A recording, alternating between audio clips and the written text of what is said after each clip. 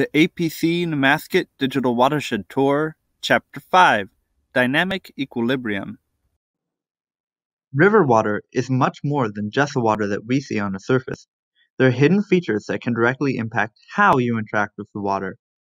In addition, the ways that rivers flow, namely their path and their velocity, are dynamic, meaning they have a natural tendency to change over time. Healthy rivers experience a phenomenon called dynamic equilibrium, which is a term for how rivers balance two important processes called flow and sedimentation. Flow is the rate at which water moves downstream. The flow rate is determined by two main factors.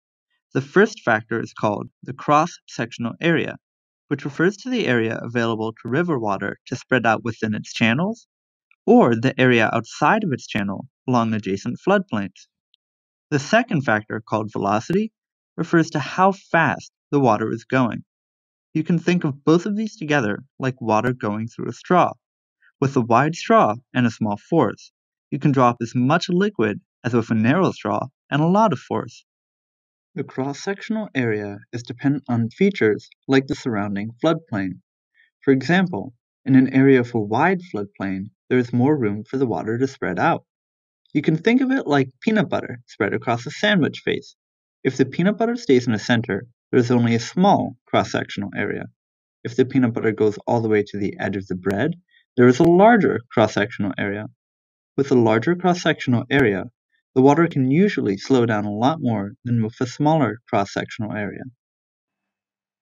Water usually has a familiar flow that it follows through a river system, except during storm events when there can be excess water in the system.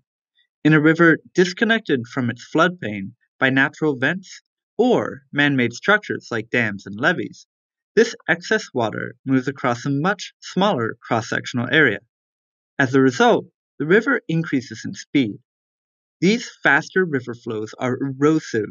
They can corrode and move sediment or even undercut roads and buildings.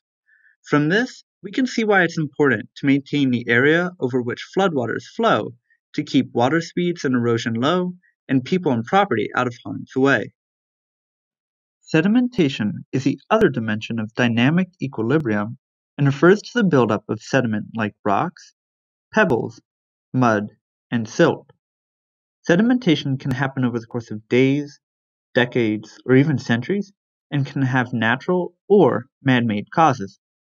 One of the most dramatic impacts of sedimentation is the filling in of rivers and lakes over time, which can impact how we're able to use the river's waterways and resources. Sedimentation and stream flow influence one another. When the flow power is greater than what is necessary to transport the sediment load, the channel erodes, becoming larger. When the flow power is less than what is necessary to transport the sediment load, the channel fills in, becoming smaller.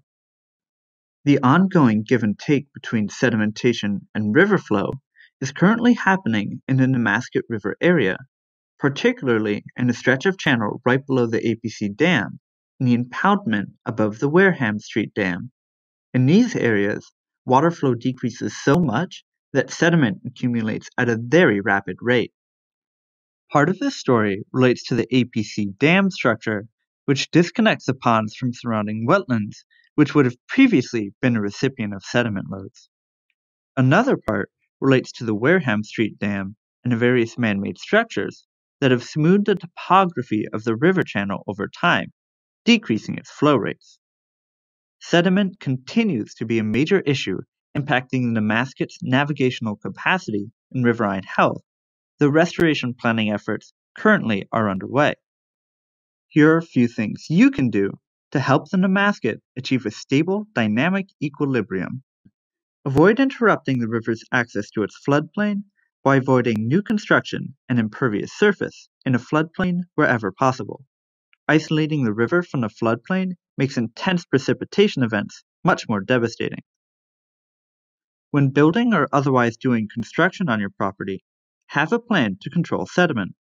Ensure that the excess soil you create is stored, reused, or disposed of properly. Avoid planting invasive or foreign plants. Plants such as Tatarian honeysuckle and water thyme are invasive and very fast-growing species. When they come in and fill out the space of a river, the river velocity can sharply decrease, leading to yet more sedimentation. Try to identify invasive species in your area with applications like PlantSnap and ensure they never take root. Are you ready to take these steps and become a protector of the APC and Nemasket River watersheds? Learn the facts. Protect our watershed, protect our community.